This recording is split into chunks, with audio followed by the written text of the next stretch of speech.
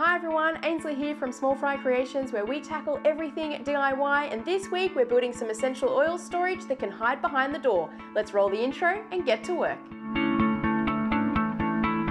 The engineer's latest obsession is essential oils, so today we're going to build her some shelving so that she's got a place to store them all. I'm using good old select pine, and our first step is to cut them to length. This is a great beginner project and can be adapted to store a lot of different things. You can keep it simple or make it a little more complicated like I'm doing here. I would call this project a skill builder. I started with 64mm wide pine and I cut 2 sticks at 1.2 meters long and 10 sticks at 421mm. Now I hear you, why so particular about 421mm? This is because the shelf is designed to fit exactly 16 bottles of the particular oils that the engineer uses.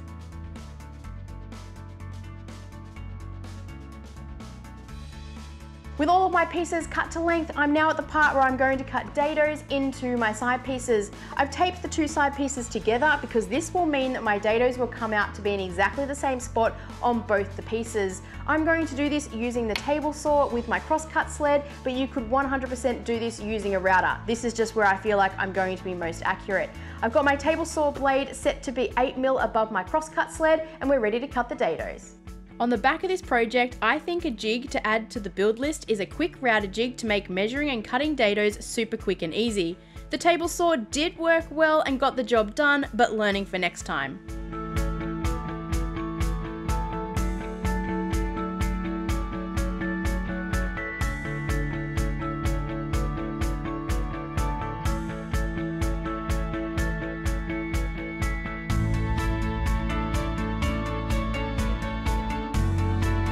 With the dados cut in the side pieces, I can turn my attention to the shelves. Now I want to be able to hold the oils in place but also see through to know which oil is which. So to do that, I'm going to use a clear perspex and I'm going to cut a dado in each of the shelves to hold the perspex in place.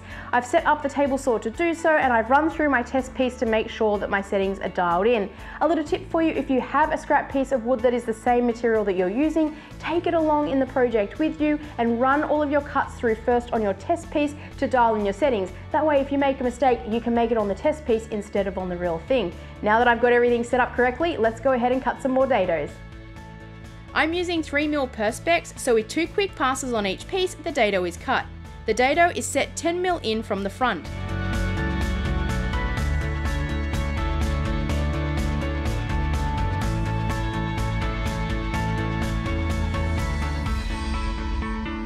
You can cut perspex on any tool, however I would recommend purchasing a plastic cutting blade for the tool you're using.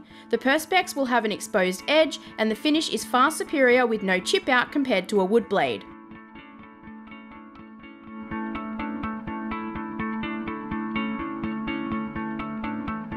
I've got the shelving sitting dry fitted together, and now I can cut everything to final depth.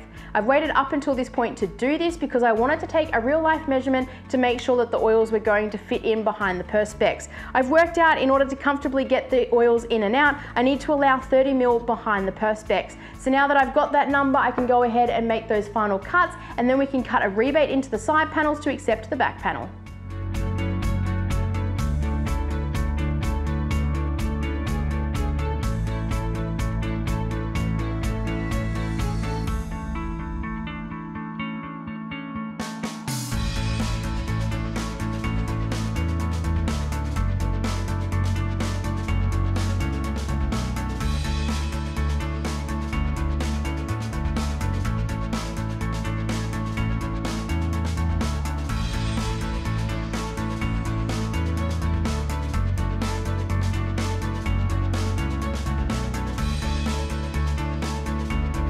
I'm using 12mm plywood for the backer piece as it will be screwed to the wall, so this means the cabinet will have decent strength.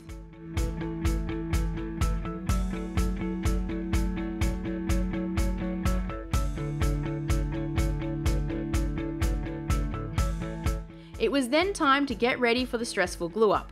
The challenge here is to line everything up and not take all day as I'm working against the clock of the glue.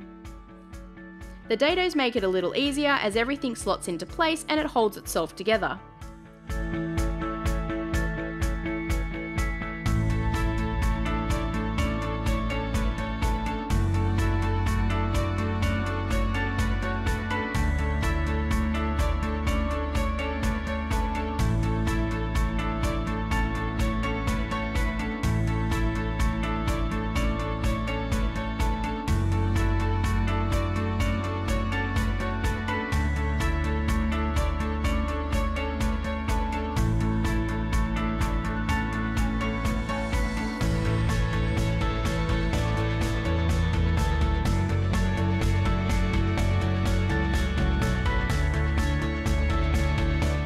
I sanded and painted the back panel white and also applied 2 coats of poly on the shelves. A little trick if you have some gaps in your dados, take some glue and spread it into the crack, then sand straight over it. The wet glue will mix with the sawdust and it will fill the crack and no one will ever know. I secured the back panel to the shelves and it was ready to hang on the wall.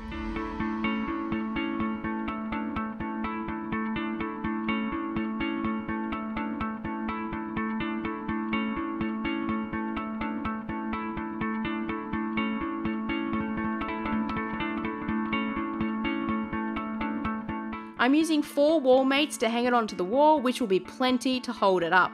I drilled through the back panel into the wall to mark where the wall mates needed to go.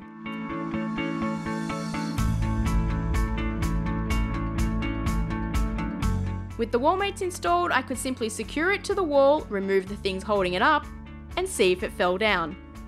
The oil storage is all on the wall, but it's missing one thing. We need some oils.